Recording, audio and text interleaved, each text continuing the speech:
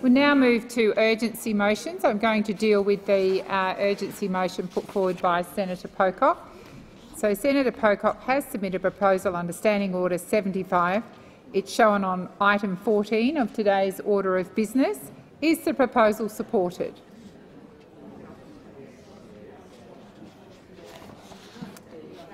Thank you. I understand that informal arrangements have been made to allocate specific times to each of the speakers in today's debate. With the concurrence of the Senate, I ask the clerks to set the clock accordingly, and I call Senator Pocock. Thank you, President. I move the motion. Thank you. Australians elected the 47th Parliament with a mandate for real and ambitious climate action. The government may have their mandate of 43%, but there are many MPs and senators with a mandate for action more in line with the science. Scientists have spent decades telling us that we need to act now to hold global warming to 1.5 degrees if we are to avoid the worst impacts of climate change. Effects that we're already seeing. Communities across the country are experiencing. The costs are mounting up. We're seeing natural disaster after natural disaster, and we're not seeing the kind of action from politicians that we need. The safeguard mechanism presents an opportunity for us to show the children who come through here and watch Senate proceedings, children across the country who have asked the government, who have taken the government to court to say you have a duty of care to look after us, and we've seen the Australian government challenge that and say we don't have a duty of care to young people and future generations. We have an opportunity with the safeguard mechanism to begin to bring our climate action in line with the science. The safeguard mechanism has to work. It has to actually reduce emissions. And this means ensuring that emissions reductions are real and not just on paper. Under the proposed reform, Australia will join Kazakhstan as the only two countries in the world that allow unfettered access to offsets. And it's obviously no good. There is a huge amount of evidence and agreement on the need for an emissions reduction hierarchy. Companies must first avoid and then reduce their own emissions. Offsets can only be used as a last resort.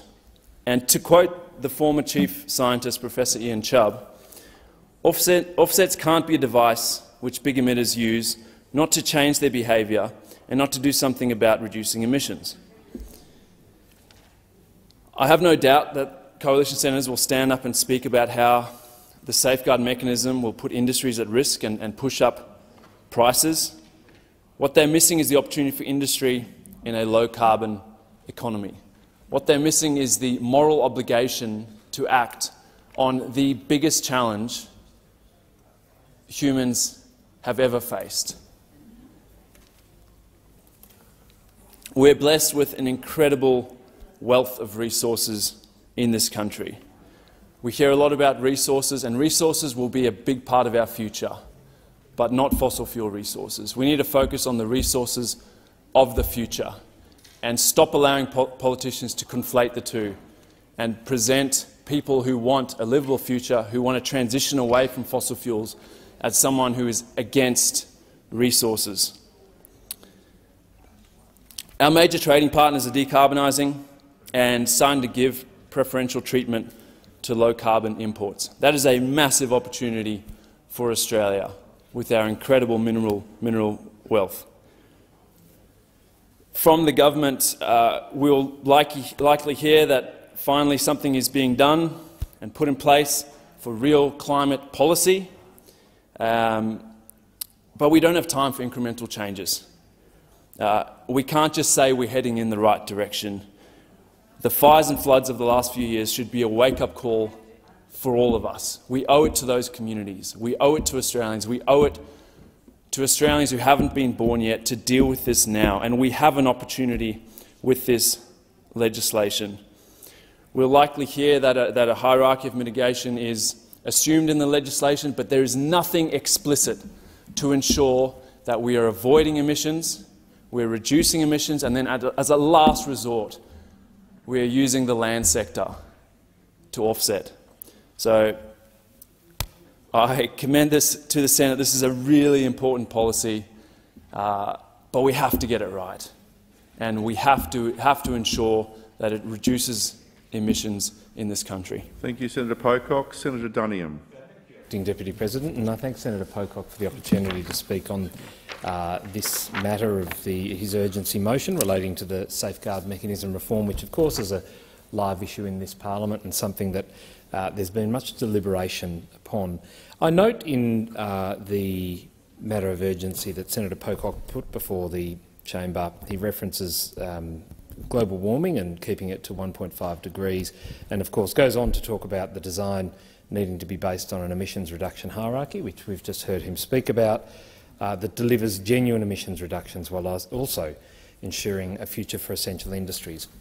I think it's important to focus on a couple of points in that as I provide a response from the Coalition on this issue. The issue of climate change is, as this motion does actually point out, a global one. It's one where there is a global responsibility. So it is right for us to do what we can here in this country. I think it is imperative that a country that should show responsibility and do what it can to minimise its impact on the environment, including when it comes to carbon emissions. But the problem with the matter we're dealing with when it comes to the safeguards mechanism, that currently is something that is a subject of consideration here, there is a difference of opinion in this place about exactly how best, under what is being proposed, we can achieve what it is we seek to achieve, minimising human impact on the environment, and in this case minimising carbon emissions, without having an undue and damaging impact on the economy. It's something I've talked about a couple of times here. For what it's worth, in terms of the Coalition, our view is that the proposal that has been put forward, that is referenced in the motion here in broad terms, is one that we haven't properly seen assessed in terms of its impact, both on an environmental level, what impact it will have on emissions reductions. We actually don't know. There are some projections. A lot of the modelling we know, as we've just dealt with a motion in this place, around some of the modelling the government refuses to reveal to us. We don't know what the impact is going to be, what reliance on carbon credits. Similarly, we don't know what impact such a proposition will have on the economy. It is something we've flagged as something that needs more serious consideration and more thought put into it. The second part of Senator Pocock's matter of urgency, talking about there, particularly at the tail end, when delivering genuine emissions reductions, ensuring there is a future for essential industries. And I think that is absolutely important.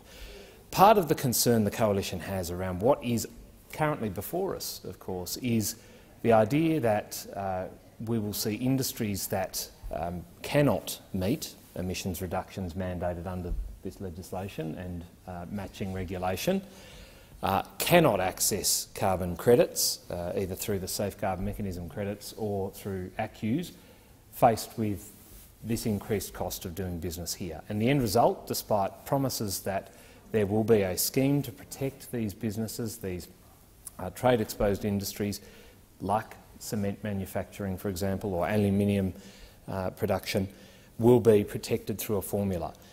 We're not convinced that that is the case. The proposal doesn't ensure a future for essential industries, and that is as important as making sure we get right what we need to when it comes to reducing emissions, because if you don't get both of those things right, then we're failing on both counts, and no one is better off. And indeed, when you don't protect these trade-exposed industries and try and bring them on the journey with you, try and work with them to invest in innovation and technology, to work with academic and educational institutions, to provide better technology to minimise the impact on the environment, When you're not doing that, those businesses, because of the increased cost I talked about before, this $275 penalty per tonne of carbon above the baseline, they will either reduce production here, in the best case, or simply shut up shop and go offshore. And those emissions will be generated, that we could otherwise be working with them to minimise here, will be generated offshore somewhere else. And so back to that original point, it's a global responsibility, it's a global problem, and we can't simply offshore our problems and make someone else try and deal with them, because we will still have the issues that Senator Pocock talked about before. That's why it is right to expect the information, to understand the government's proposal, and to ensure we're getting it right when it comes to what it is we're putting in place to reduce emissions, but also to minimise the impact on the environment for our future generations. Thank you, Senator Duniam.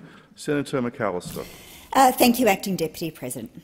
Thank you, Senator Pocock, for bringing forward this afternoon's urgency debate. Action on safeguards is urgent, and this is something that we can both agree on. It is exactly why the government has legislation before the parliament right now that alters the safeguard mechanism so that facilities covered by the mechanism must reduce their direct emissions in the future. And we can also agree, I think, that reforms to the safeguard mechanism must ensure that Australia's biggest emitters do their fair share when it comes to emissions reduction. It's on that basis that we're happy to support the motion, have this conversation here in the Senate, but we think it is important to be clear about the safeguard mechanism reforms that we propose and what we are doing, because we don't agree with the whole of the senator's contention in the motion. Now, our government is unapologetically focused on transforming Australia's domestic economy to a low-carbon economy. It is the most important thing we can do to support the ambitious international action that is necessary to contain global warming to 1.5 degrees. It's why one of our first acts in government was to legislate an ambitious but achievable emissions reduction target of 43% by 2030, a floor, not a ceiling, and our safeguard reforms have been carefully designed to support that and to support Australia's biggest emitters to remain competitive in a decarbonising global economy whilst reducing their emissions. A fit-for-purpose safeguard mechanism does provide the policy certainty for business to invest in decarbonisation and seize the opportunities from global energy transformation. Now, the mechanism we propose will progressively lower baselines consistent with our legislated target. We estimate it will deliver 205 million tonnes of abatement to 2030. And with respect to Senator Pocock, this is not trivial and this is not, as characterised, incremental. These reforms are significant and they are designed so that all facilities, whether they are existing or whether they are new, reduce their emissions. And the proposal creates strong incentives for facilities to reduce those emissions on site and for the industrial sector to decarbonise. Of course, for facilities who may reduce emissions below their baseline, they will have the opportunity to create and sell safeguard mechanism credits. It is part of arrangements for flexibility that secure both our economic capacity and emissions reduction. We want to ensure that these facilities meet their obligations, but also that they can grow. We know that many safeguard facilities are in hard-to-abate sectors, like cement and steel, where technologies have not yet been demonstrated or aren't yet commercially available. And the access to flexible options is incredibly important for these sectors. ACCUs are part of this. The land sector is part of this. And an ACCU represents a tonne of emissions avoided or sequestered. We are strengthening confidence in that scheme to ensure the continued integrity of that abatement. We've done that through the Chubb recommendations, which found that the scheme is sound. Of course, Professor Chubb made recommendations for reform and we're committed to implementing those. But let's be real about this. These ACCUs contribute to our legislated targets and they are not a free pass. Facilities that choose to use ACCUs will have to buy them on the open market. And many businesses will choose to permanently reduce emissions in their own facilities on site.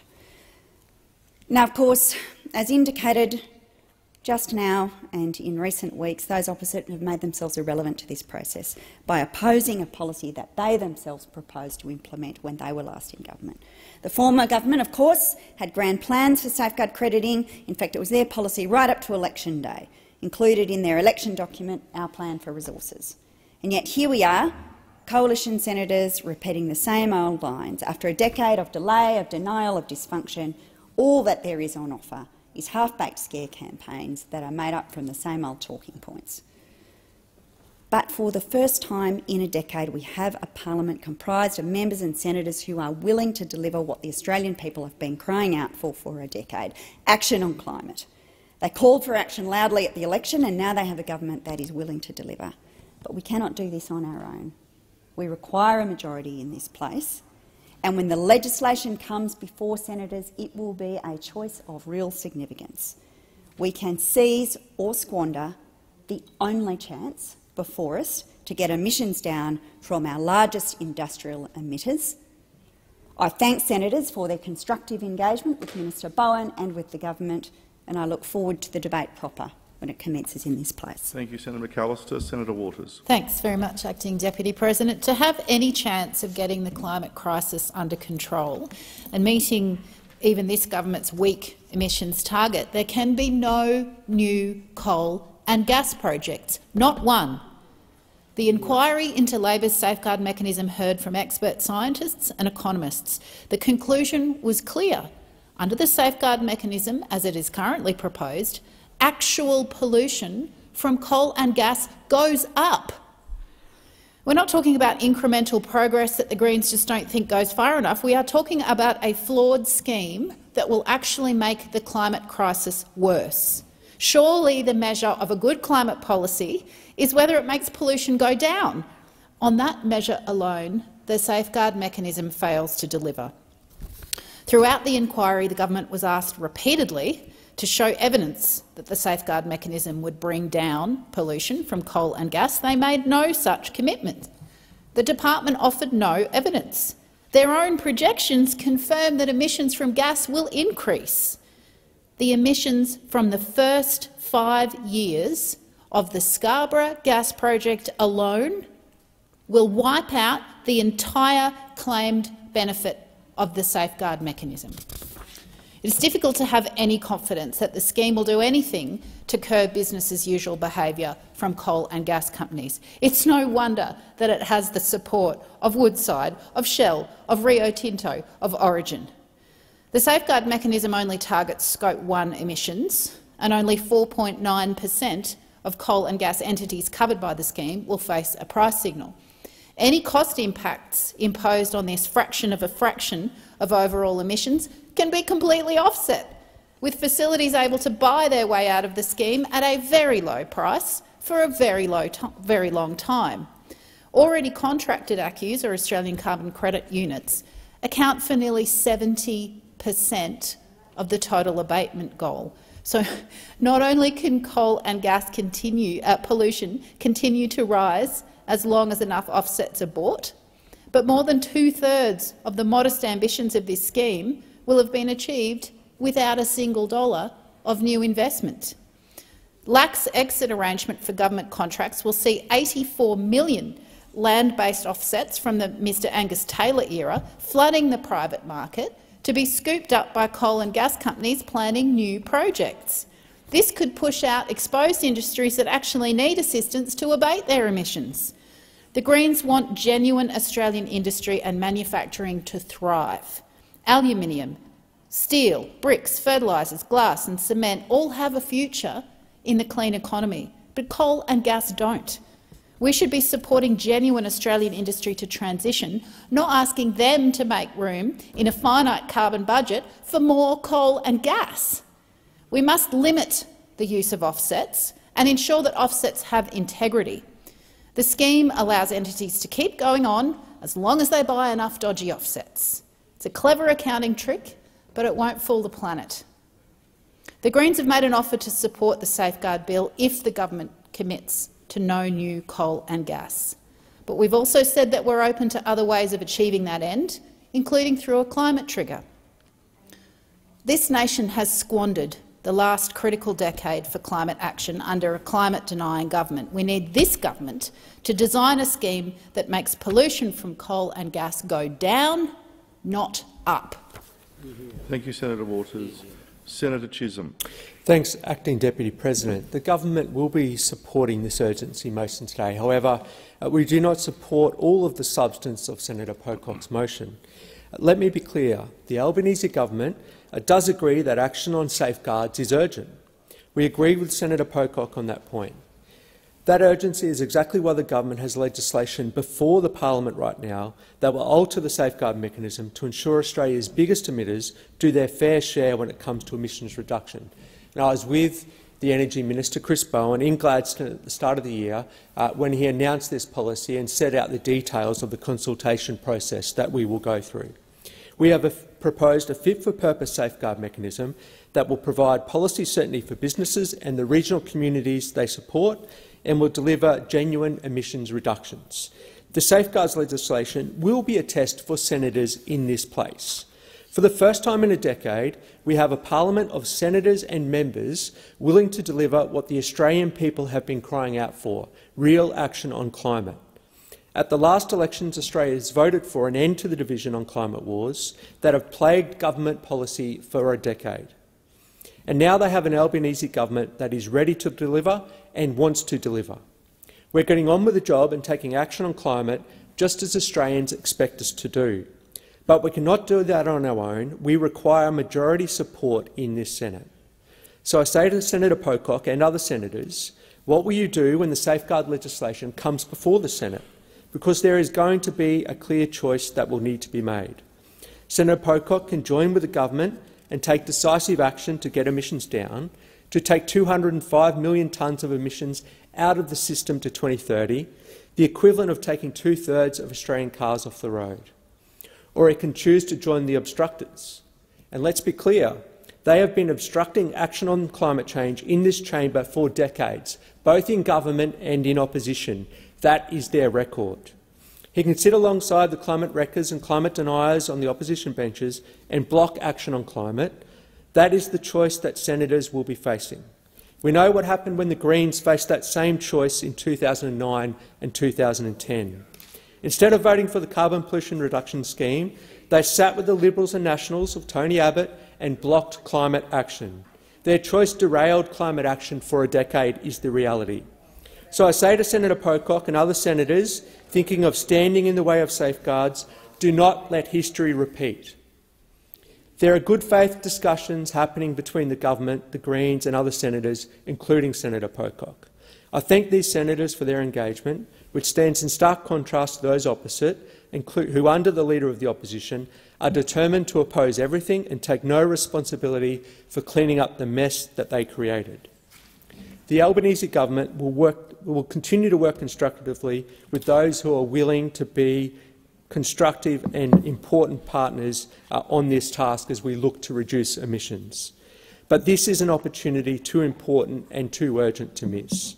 That's why we agree that this is a matter of urgency today, and we will be acting on this issue as a matter of urgency in coming weeks. But if Senator Pocock really believes this is a matter of urgency and wants to keep faith with the people of the Australian Capital Territory, who have been national leaders when it comes to climate action, then he will back our legislation when it comes to the Senate later this month. As I mentioned, I was with Minister Bowen in Gladstone when he announced our proposals around the safeguard mechanism, and the important point about that is that we want to work with industry to ensure that they can lower their emissions, because a lot of these industries are very important to our national supply chains, but also the task that we face in rebuilding manufacturing in this country as well. So unlike the Greens, who operate in a silo on these issues, we know how important it is to work constructively with industry, who want to bring down their emissions, and we want to provide the government leadership to enable that can happen. And that's what we want to do through the safeguard mechanisms. That's what Minister Bowen announced when we were in Gladstone in January, and that's what the government intends on delivering on over the coming weeks in this chamber. So I'd call on all senators to engage in constructive discussion to ensure that we can pass this safeguard mechanism, because it is of vital importance for Australia's future, but it is also of vital importance for Australia's industries that they can continue to operate and also deliver the employment that so many regional families rely on. That's what we want to deliver. Thank you, Senator Chisholm. Senator Steele-John. The Northern Jarrah forests of my home state of Western Australia are some of the most beautiful, diverse and vulnerable forests on planet Earth. The preservation of these forests and their continued contribution to action on climate change is paramount. And they have indeed been identified as an ecosystem of particular risk due to the increasingly drying climate, which is a reality of climate change.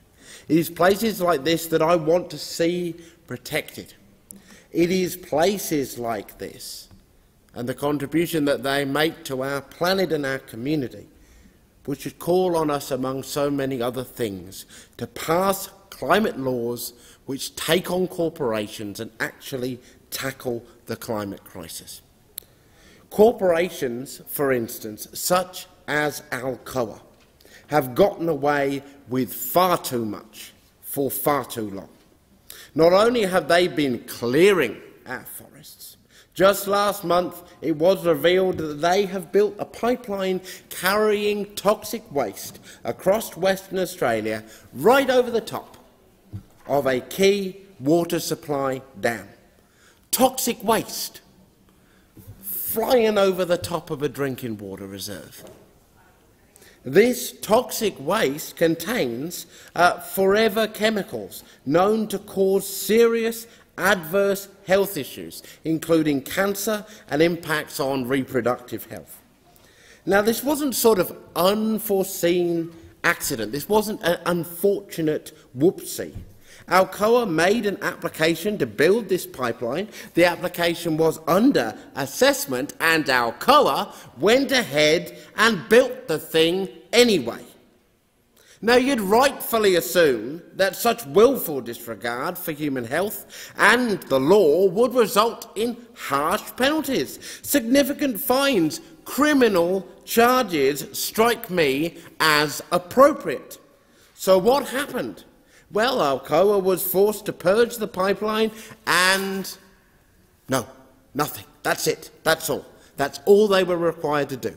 This is, again, not something that went unforeseen. Alcoa knew that this was exactly how it would play out, just as Rio Tinto knew when they misplaced a radioactive capsule somewhere in the Pilbara, and the worst they faced was a $1,000 fine. In WA, mining companies know that it is better for business to ask forgiveness rather than permission. These corporations must be held to account via climate laws for their impact on the climate crisis. Senator Steele-John. Senator Whish-Wilson. Thank you, Deputy President. It was good to hear Labor senators today acknowledge that millions of Australians, after more than a decade of climate inaction in this place, voted to get climate action in this parliament. And isn't it ironic that the first piece of legislation we have before us in this parliament is an ex-Tony Abbott piece of legislation? Now, soon we are going to debate whether you can polish a turd, but let me tell you right here and now, the only thing this legislation will safeguard is the profits of big polluting companies. The only thing this legislation will safeguard is the cosy relationship between the Labor political party and the Liberal political party and their big fossil fuel donors. It won't safeguard the children who are here in the chamber today watching this debate and their futures. It won't safeguard our climate or our environment or our communities that are suffering and have been in Parliament this week urging us not to pass this safeguard mechanism as it is. You can't fix a problem by making it worse. We are not going to let this opportunity pass. The 1.8 million Australians who voted for the Greens to give us the balance of power in this place, to make sure we get climate action in this parliament, because it has been too long. Some of us have been in this chamber day in, day out now for over a decade trying to get climate action. And I thank Senator Pocock for bringing this debate here today. We will not be locking in failure, Senator Ayres. I'm happy to take your objection. I don't know why you keep writing Julia Gillard out of the history books, because she was able to come in here and with the Greens negotiate what was the gold standard around the world for climate action. We were very proud of that. I'm not sure why you and the Labor political party keep writing her out of the history books. Going back to 2009. Well, the world's changed since 2009. In case you haven't noticed, the physical world is changing. The Barrier Reef is bleaching. You can laugh at the Barrier Reef bleaching, which you always do, Senator Canavan, and I hope the cameras once again come in close on your smiling face while we're talking about the death of our natural world, our forest burning, the loss of biodiversity, the shifts we're seeing in nature. You might think that's funny, but we're in here to get climate action. That's what Australians put us in this place for, and we will not let them down. Thank you, Senator Whish-Wilson. So the question before the chair, well, there are 8 seconds left. If anyone wants to take the final 8 seconds. No. Well, the question before the chair, therefore, is the motion moved by Senator Pocock. Senator David Pocock. Those of that opinion say aye. Those against say no. I think the noes have it. I think the ayes have it. I think the ayes have it. Noes have it. Okay. Division required. Division required? Yes. Ring the bells, 4 minutes.